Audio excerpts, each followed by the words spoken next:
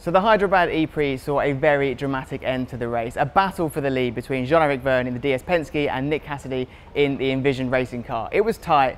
Jev was having to do some incredible defending. It was all about energy. Let's take a look at how those last few laps unfolded, starting here on board with Nick Cassidy as he tries to set up his first overtake on current leader at the time, Jean-Éric Vergne. Now, going into this straight, it's a nice long straight. He's setting up, he's in the slipstream.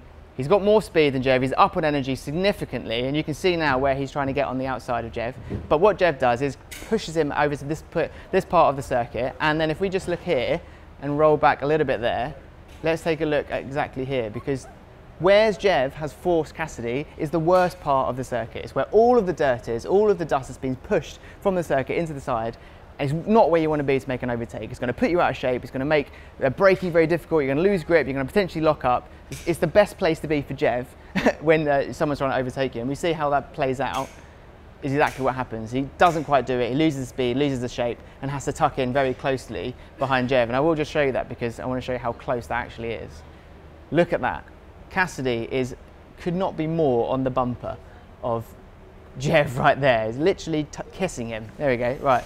And we play it through, and this is what happens over the next few laps, because Cassidy is significantly up on energy at this point. There's a good 2-3% more than what Jev's got. Jev's holding on for dear life. He's having to put himself in all of the best positions to stop the overtake from happening, whilst maintaining his energy and recouping as much as he can through the corners. And you can see in this clip how Jev slows into the corners much earlier than Nick Cassidy, because he's having to. He's having to recoup, he's having to save energy to make sure he finishes in this position in first place. And Nick Cassidy wants to win, but he also doesn't want to jeopardise the podium. So he's probably not going as hard as he could.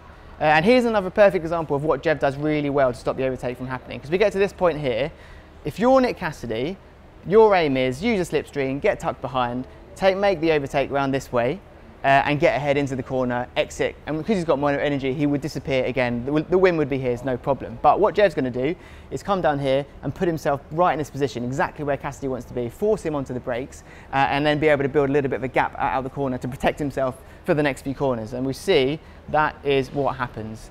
Right across in the perfect zone, blocks the move from happening, gets a better entrance into the corner, a better exit, and you can see there's a bigger gap there than we've seen in any of this clip so far between the front two drivers, because there we go, look, Jev is highlight that and get a bit more light on it.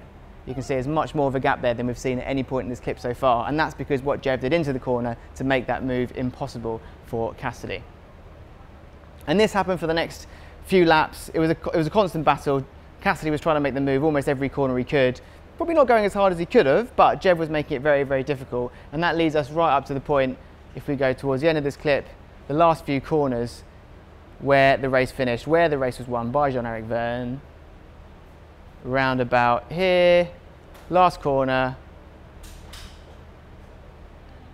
And then this is the moment right there. If we go play through this very slowly, you can see how close it is across the line. The line's around about here, start-finish line, and there's less than a second between them. So that was how he did it. That's how Jev won the Hyderabad E-Prix. Probably some energy management and defensive masterclasses we're going to see this weekend as well, because Cape Town is a very energy hungry circuit, and we're going to see this sort of action towards the end.